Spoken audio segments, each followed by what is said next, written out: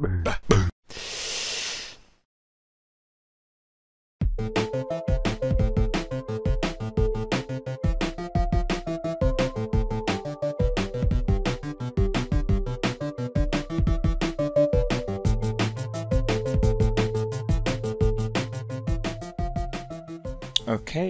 so we're just going to make a quick video today, and all we're trying to do is export an advanced skeleton rig with some crappy animation on it, and we want to take the root animation into Unreal. What we need to do is, if I just show you the setup here, we need to get rid of a lot of this hierarchy in order to take it in with the root.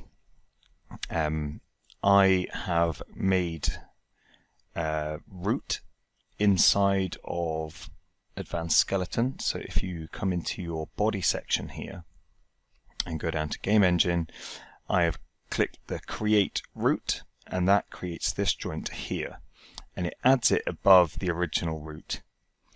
So I have made sure to rename this to root and this to pelvis so that it's ready to go inside of Unreal. So do that. And once you have that, then we're ready to go. First thing we need to do is take the necessary components out of Advanced Skeleton's current hierarchical setup.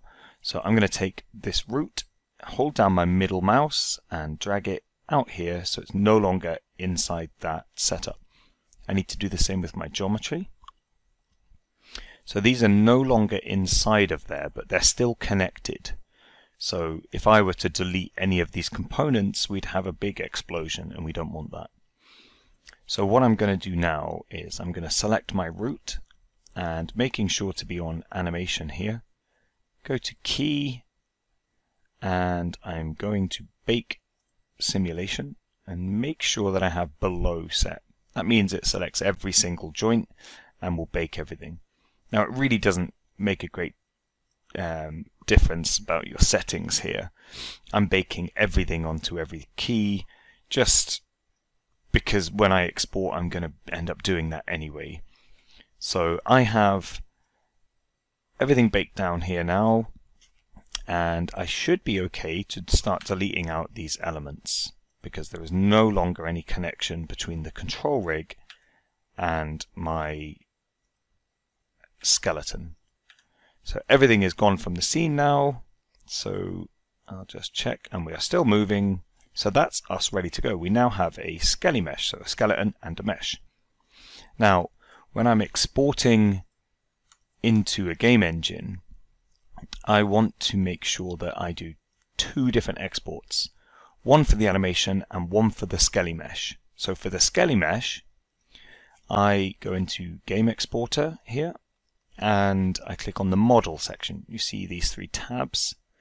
So in the model section, I don't have animation checked on, so this will only take the static mesh and the skeletal structure.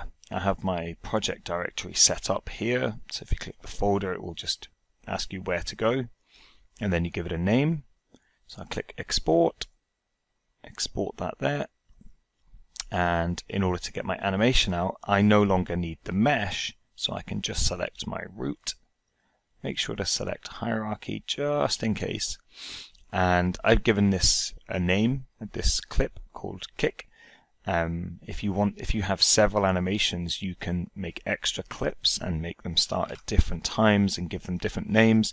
So it's a very efficient system. I don't actually have any other clips, so there's no need for that. I can just delete it. So I'm going to export this kick. Everything here is fine. I've given it the name Big Kick. So with the root selected and hierarchy clicked, I can now export that into Unreal. Export select is OK, and then in Unreal I can now bring in my skelly mesh and make sure that import animations isn't on. I don't want any animation. Let's import and customarily ignore all of the warnings. And then I'm going to bring in my big kick, which has no mesh. So once I tell it to, oh, and it already knows, to attach to the correct skeleton, everything should be ready to go. But it's always good to just check that there's nothing a little bit mental in there. But let's go. Okay.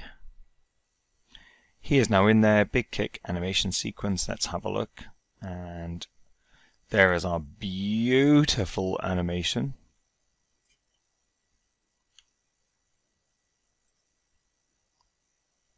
Beautiful.